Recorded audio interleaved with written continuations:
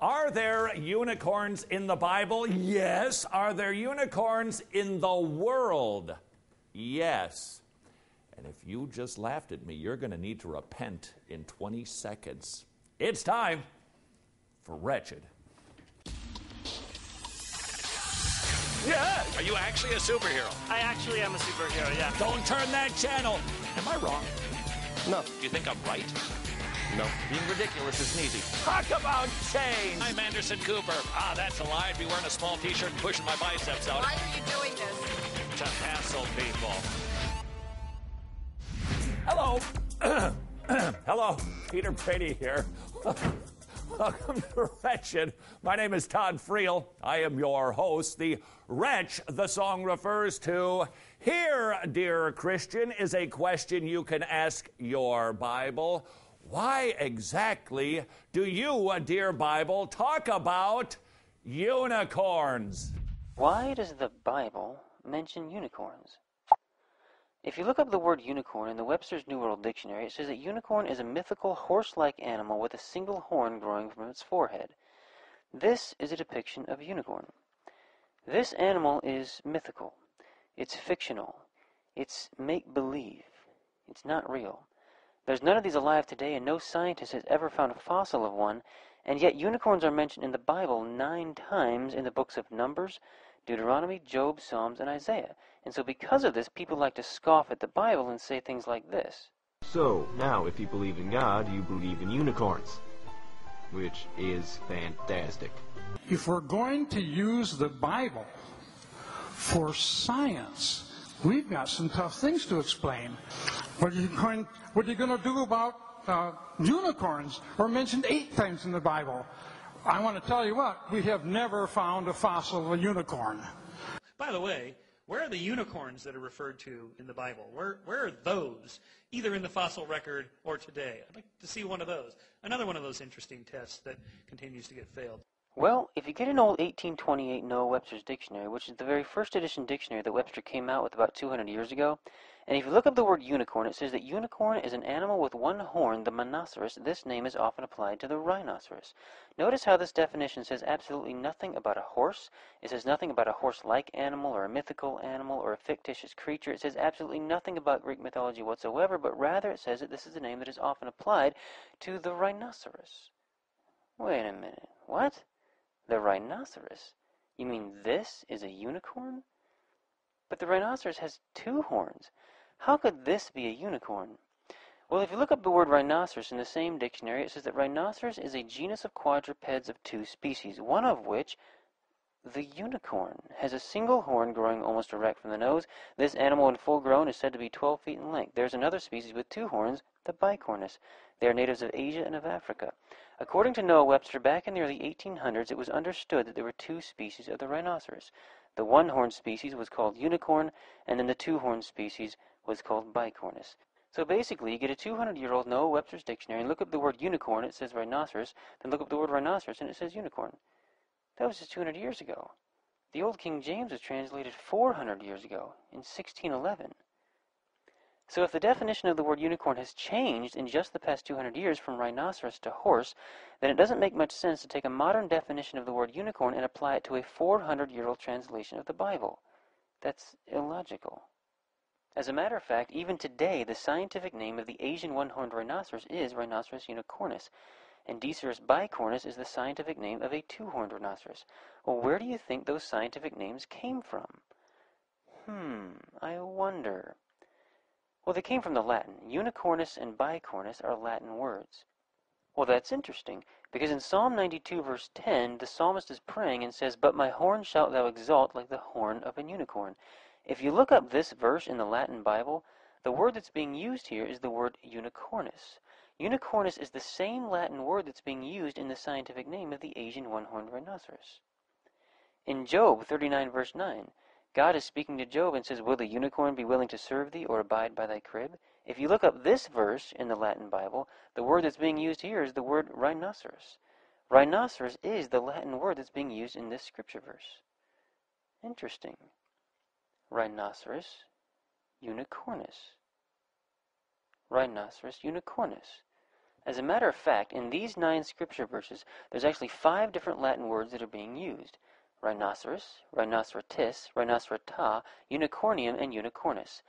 These 5 Latin words are what's being used when the Old King James Version of the Bible says unicorn. Take all the time you need to repent if you were snickering at the idea of unicorns being in the Bible. Okay, I can't help myself. Do you remember the fellows who were sitting in their university setting pontificating? Unicorns in the Bible, how ridiculous. And clearly, they don't have a clue what they were talking about. A dude on YouTube put that together and basically revealed they simply don't have a clue. Now that we've resolved that issue, by the way, there's more to that video coming up. Now that we've resolved the answer to the question, are there unicorns in the Bible and unicorns in the world? Yes. Now let us endeavor to ask our Bible 14 more questions. Why would we do that? Well, we discussed that on Herman Who, available at wretched.tv. If you ask these questions when you are reading your Bible, you're going to get more out of it. Diving in and trying to figure out exactly what's going on, who the author is, why were they writing it, to whom were they writing it, and what does it mean to me, will help you read the Bible with your brain engaged more, understanding how to take the Word of God, that includes unicorns, and apply it to your life. Thank you to Stephen. I don't know how to pronounce his last name. I think it's actually pronounced unicorn. He likes lists. I like lists. Here we go. 14 questions you can ask your Bible. Who is the author of the passage? Number 2, who were the recipients? These are just really foundational, but if you keep that in view, it will help you understand the point that he is trying to make to them. And then I can ask myself the question, is what he was writing to or about them somehow apply to me? Number 3, you could ask your Bible, what's the historical background of the passage? Understanding the historical background of the Declaration of Independence helps you to get what it's all about. Same thing is true with the Bible. When we understand what was going on at that time, the history of the people to whom it was written, the history of the people of Israel, what is going on in the world with the Roman Empire or the Assyrians or the Babylonians, helps you get what's going on. You could also ask your Bible, what is the outline structure of the passage? Why would you want to do something like this? Didn't you do that in grade school and hated it back then? Well, when we understand exactly what the author intended by looking at the structure of the sentence, we will then not misinterpret it. You could also ask your Bible, number 5, are any words repeated? And is there any significance to that repetition? You read the book of Daniel, for instance, I think the word king is used dozens of times. Why? There's a point to it. I'll tell you what, here's homework for you. Go read the book of Daniel, not that long, and figure out why is the word king used over and over again. There is significance to repetition. Number 6, ask your Bible, are there any unusual words in the passage that call for more exploration? Like unicorn. I'm coming really close to being smug about this whole unicorn thing, aren't I? And number 7, ask your Bible, how does the passage fit into the surrounding paragraph, the chapter, the book? And that way, you make sure that you don't take something out of the verse that the chapter or the book or other books that the author wrote or all of Scripture, hence the analogy of Scripture, would not allow for. There you have 7 of the 14 questions you can ask your Bible. When we come back on Wretched, the other 7, got that right, the other 7 questions, and just 'cause, more on the unicorn business next on Wretched.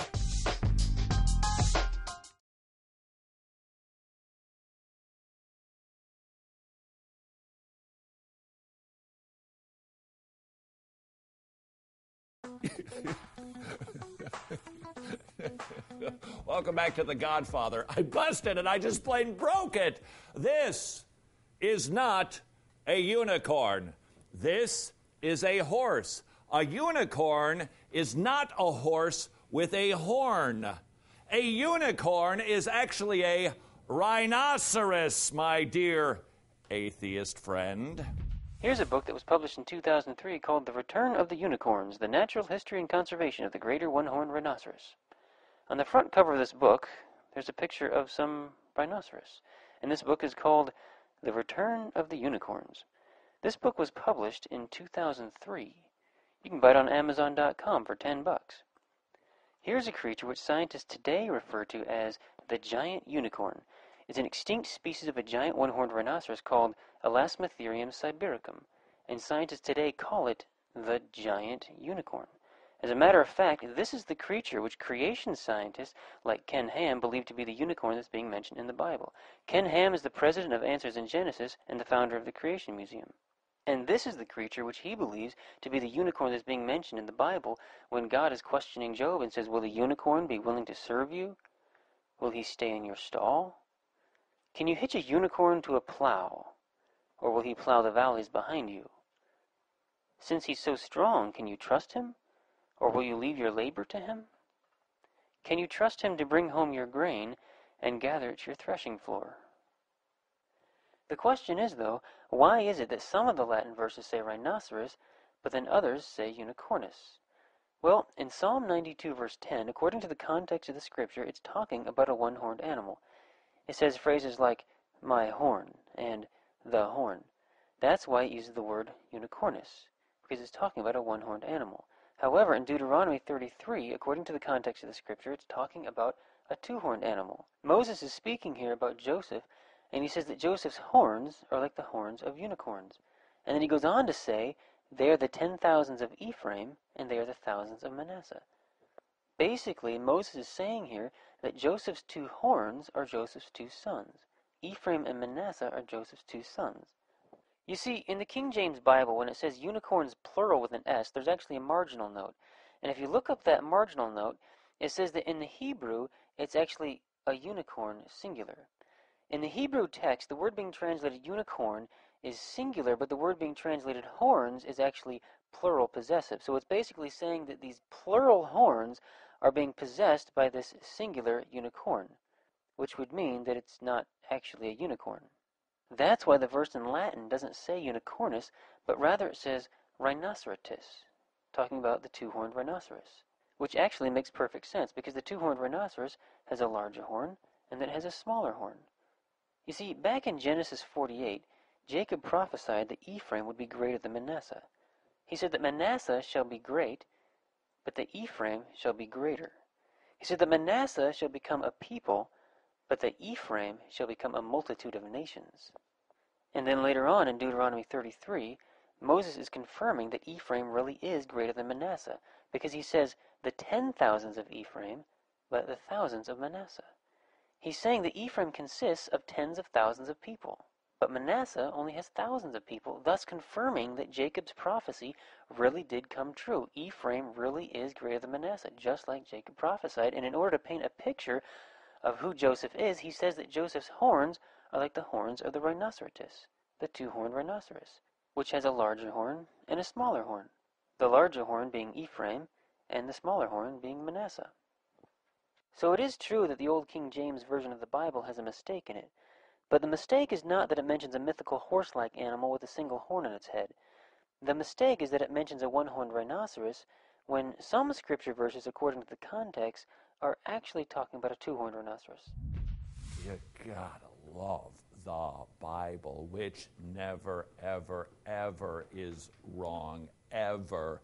Even when it talks about unicorns, and I hit it with my knee, and I just made it go flying off. And even when they're talking about rhinoceroses, for your consideration, 7 more questions you can ask your Bible now that we've resolved the little unicorn issue so that you can get the most out of it.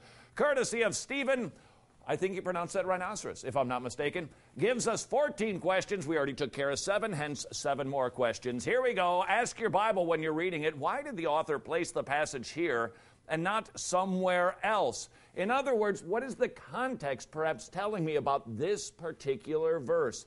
Are you starting to get the feeling that maybe, just maybe, you shouldn't burn through the reading of your Bible? Do you need to ask all 14 of these questions every single time you open up the book? No. But the more you do this, the more you will be mindful of these things. The more it'll simply just happen. And when you're reading the verse, you're going to be thinking, hey, wait a second, I got to think about context and position and the word order and repetition and what the author said on the subject in other places, and you're going to get more out of the book. Number 9, ask your Bible in one sentence, what's the main point of the passage? Can you rephrase the verse? In other words, you're basically going to be translating and interpreting it all together. What's the point of the verse? Can you say it in your own words? Number 10, ask your Bible, how would the original audience have been affected by the passage? Here's a good rule. If the original audience would not have understood it the way the preacher is saying it, then the preacher has it wrong, and so do you. If the original audience wouldn't have said, this verse is not about how to start up a business and be successful at it, then you shouldn't understand it that way either. Number 11, ask your Bible, how does this passage connect to the overall storyline of the Bible? Number 12, ask your Bible, how does this passage, ooh, this is good, reveal Jesus as Savior? I don't think every verse does specifically, but always be looking for Jesus in everything. Number 13, ask your Bible, how does God want this passage to function in my life? Is this a verse I need to apply to me? And finally, number 14, ask your Bible, what kind of response does this passage call for? In other words, when you read something that does apply to you, are you going to do anything about it? So there you have it, if you will. 15 questions you can ask your Bible. You only need to worry about 14 now. This is Wretched. Assuming, of course, you can afford it, there's no excuse for missing a Psalm 119 conference this year. 6 locations. The theme, discernment. You'll be able to defend the truth better, and best of all, you'll love the Savior more. Sign up at wretched.tv.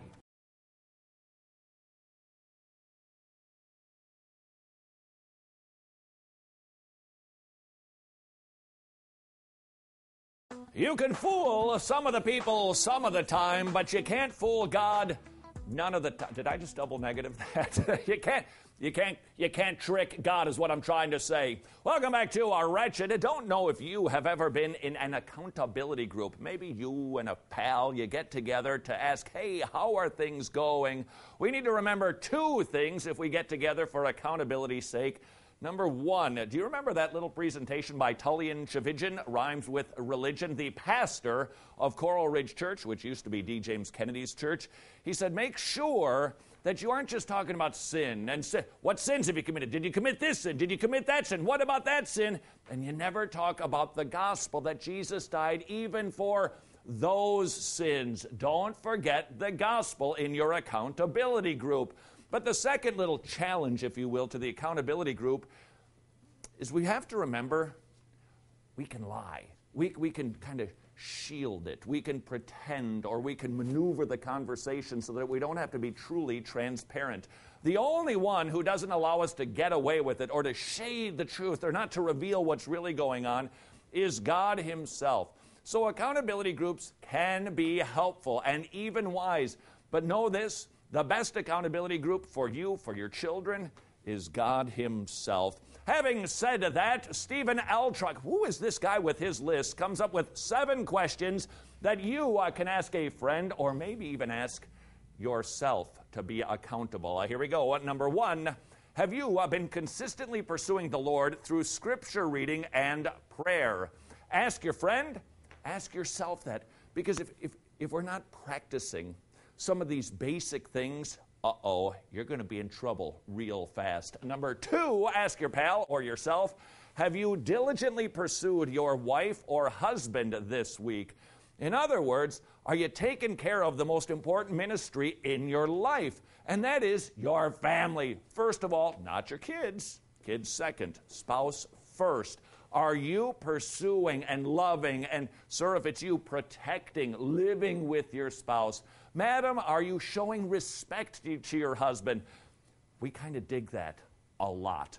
Number 3, ask your accountability partner, person, friend, or yourself, have you seen any persistent patterns of sin in your life recently? Why? Because if you see anything that's kind of consistent here. You know, on Tuesday night, I was watching that show, and I should have turned the channel. And I did it on Wednesday night, too, and Thursday, come to think of it, and Friday and Saturday. Oh, where'd you go? Oh, then you got yourself some problems here. You've got something persistent, and you got to take the axe to the root. Because remember, if you're not busy killing sin, sin will kill you. No, I didn't write that. Here's the next question you can ask your friend, accountability partner, or yourself. Last week, you confessed struggling with whatever that sin was. Have you taken steps to fight it this week? Remember, the Christian walk is not perfection, but it is about direction, and it's about affection. I did write that.